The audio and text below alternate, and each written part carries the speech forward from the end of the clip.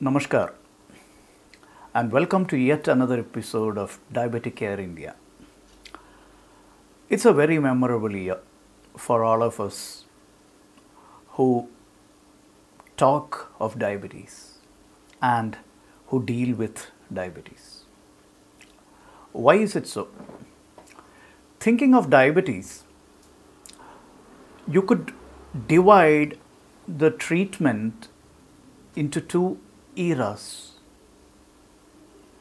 two well delineated time frames.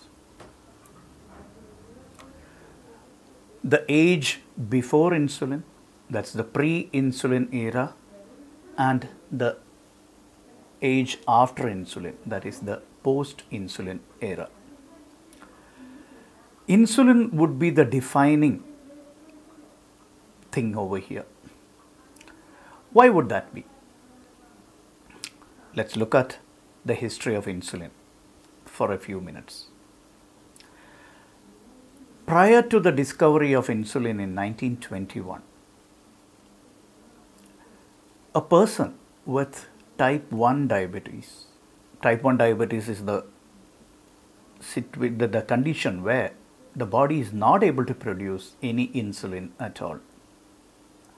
So, prior to the discovery of insulin in 1921, a person afflicted with type 1 diabetes was almost 100% sure of death, premature death. The moment type 1 diabetes was diagnosed, he or she would start losing weight, and then the body would waste away, and then death would come very painfully. So a terrible end awaited people afflicted with type 1 diabetes. And then the world changed in 1921 when a group of scientists, we call them Banting, Best, and MacLeod and Collip. When this team of scientists in the University of Toronto, Canada, they discovered insulin and they extracted insulin and used it in a young boy who was down with type 1 diabetes and was counting his days, his last days. Death was imminent. And that was the time when they tried the insulin injection on him. And lo and behold, in just a few days, he started putting on weight, and then he became a young, handsome boy. That was the miraculous power of insulin. Since then, insulin has saved millions of lives throughout the world. And it continues doing so. So here we stand at the cusp of history. 100 years of insulin. We are celebrating the centenary celebrations, and we have great pleasure in inviting one and all to these worldwide celebrations. So what, we have COVID around. Let's not bother about that much. Let's look at the beauty of this molecule known as insulin. Is it a medicine? Of course not. It's a hormone that is normally produced by each and every one of us. So, well, we couldn't count it as a medicine, right? But when your body is not able to produce enough insulin, or if the insulin is not able to act properly, then you have a condition of high blood sugars, high blood glucose to be more precise. And that is what is diabetes. I'm sure you are aware of that. So when insulin was discovered way back in 1921, exactly 1 century from now, all right, it used to be given with the use of syringes, and I'm playing around with the syringe right now. So this is the insulin syringe. I'm sure many of you would have seen this, you are familiar with this. Fairly old fashioned now, not many people use this. But still in the rural regions of India, this is very commonly used. So you get this insulin in a small bottle which is called a vial, and it contains standard is 10 ml of insulin. Using this syringe, you need to pull out the right dosage and then you inject it into your body. That's how it's done. And then over the years, the pen gradually gave way. The syringe gradually gave way to the insulin pen. So this is a typical insulin pen. I'm sure many of you are familiar with an insulin pen as well. It's very commonly used nowadays. So the problem with the syringe was that you needed to take the vial and then pierce the vial and pull out the right dose of insulin. So a bit cumbersome, isn't it? But this would be very simple to use. Even a small child would be able to use it very easily.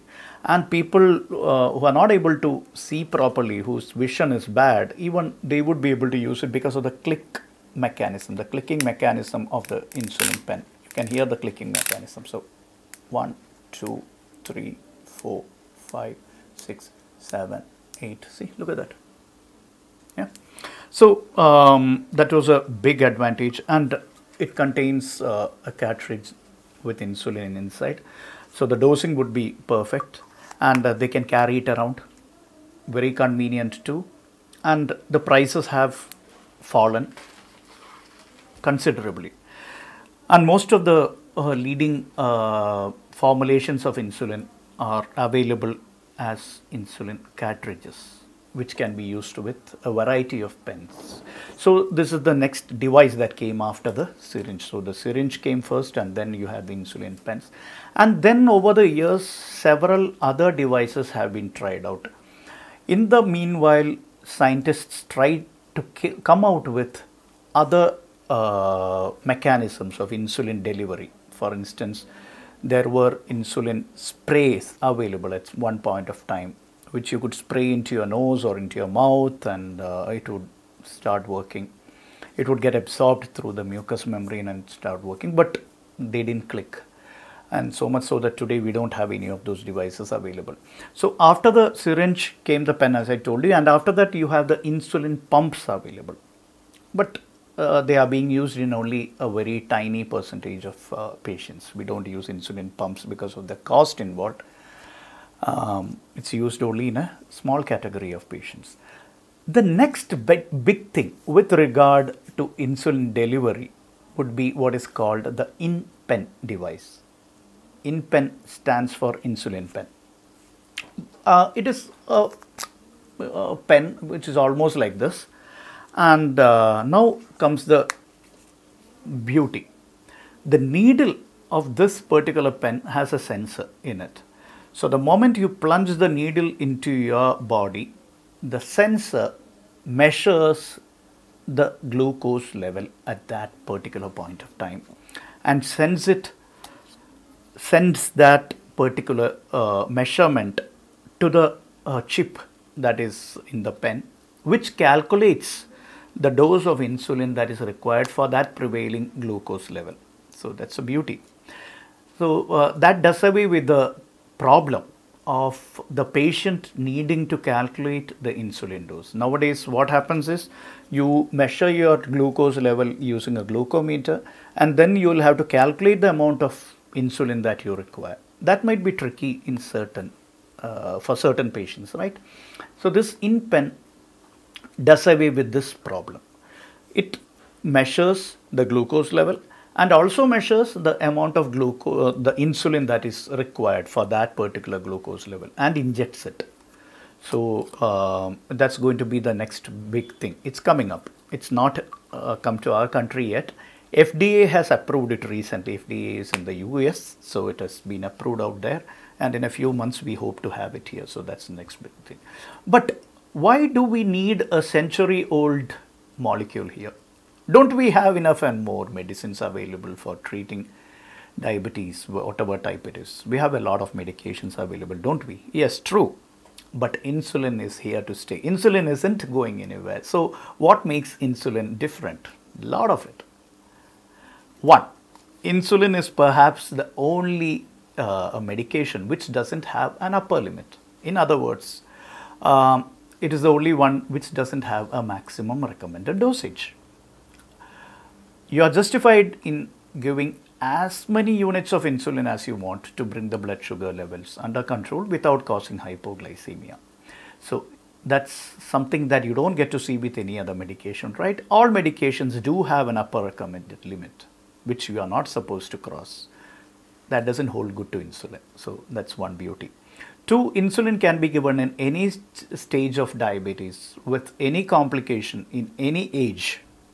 So you have a kid, you can give insulin. You have a kid with diabetes with complications, you can give insulin. You have a pregnant woman with diabetes, you can give insulin. You have an elderly senior citizen with diabetes, again you can give insulin. So insulin can be given at any stage and any age of diabetes. That's not a problem at all. If the patient is in hospital, whether he's going to be operated upon, whether he has already been operated upon, whether he's in the ICU or in the ward, again you can give insulin. If there is sepsis, no other medications can be given but insulin. So this is something that you don't get to see. The sort of flexibility you don't get to see with any other medications. And then you can start insulin today morning and end it today evening. If you don't feel like taking it tomorrow, if you feel you can do away with it, you can. So you can take it for a day, you can take it for a week, for a month, or even a year. Doesn't matter. So this sort of flexibility, again, you don't see with anything. Still, many of us are scared of insulins, aren't we? We wrongly believe that once on insulin, always on insulin. And then there are many other misconceptions, as if insulin is a death sentence. No, insulin is not a death sentence like type 1 diabetes used to be before insulin was discovered. That was a death sentence, not insulin. Insulin is never a death sentence. It is the most beautiful. Have more studies and more research and a lot of innovative devices coming up that can make administration of insulin more convenient and comfortable and pleasurable to our patients. So we hope this InPen, which is coming up, will revolutionize insulin. And newer formulations of insulins are coming up.